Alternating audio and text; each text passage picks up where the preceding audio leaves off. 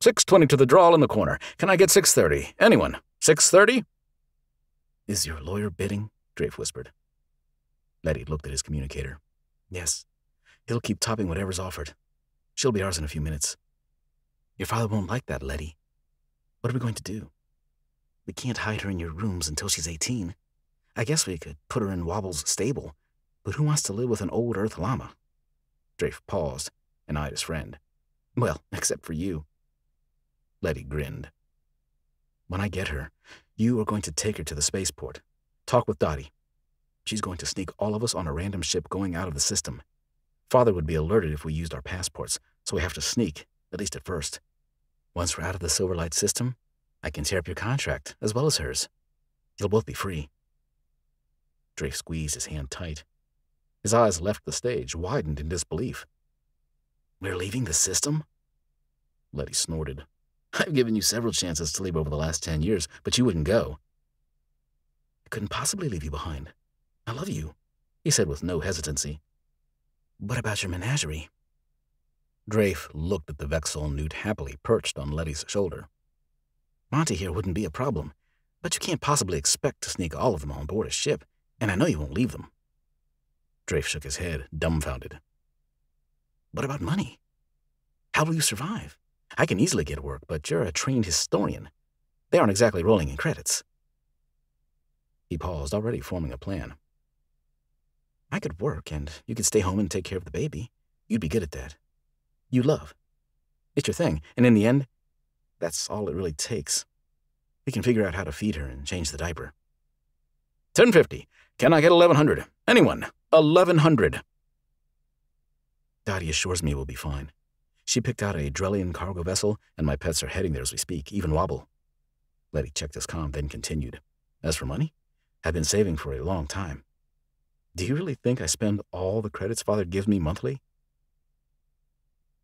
Captain Will Hackett leaned back in his chair, feet propped up on the round conference table.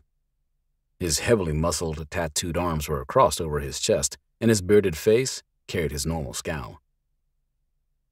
The medical bay could really use some updates, Nettle said. If we stayed in one place long enough, it would be fast and relatively cheap. Drew, Hack's lieutenant, snorted. Like the captain will agree to stay in one place long enough. She glared at him and pushed his feet off the table. Watch yourself, Drew, he snarled at the four people seated at the table. Lately, it seemed like all he did was snap at his crew. He had to keep reminding himself that they were his friends, his family. Nettle laughed and leaned back in his chair. Ha ha, maybe we would be able to forget that you're all bark and no bite, Captain, if we had more time away from you.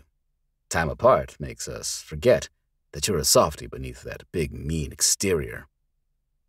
It's too late, Celine, his battle specialist, said, her voice flat and monotone as usual.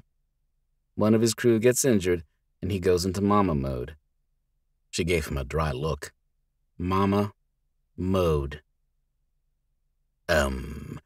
We could use some ship upgrades, too. Beck's voice was low and deep, his tone hesitant as he clutched his tail in his hands. The engineering specialist was wedged into the big conference chair. Grell were large folks, and Hack's friend was even larger than most. Muscle, not fat, but still large. Hack growled and stood up, pacing the floor. We already have another mission, and we don't have time to waste. Is it essential, Nettle? Can it wait until we get back to the station in 2 weeks? Are we going to stay at the station for more than a few days? Nettle asked. 4 days, maybe. If we have to, Hack said. 4 days? Seriously? He said, voice rising with each word. We haven't been back home for over 5 months, Hack. 4 days is nothing, especially if we have to work on the ship while we're there. Ma was hoping to have us off for dinner next time we're in, Beck said. 4 days working wouldn't give us the time. His big, plain face looked devastated. Everyone's tired, Captain.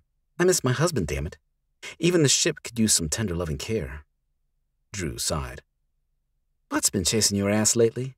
We've never been gone from home this long.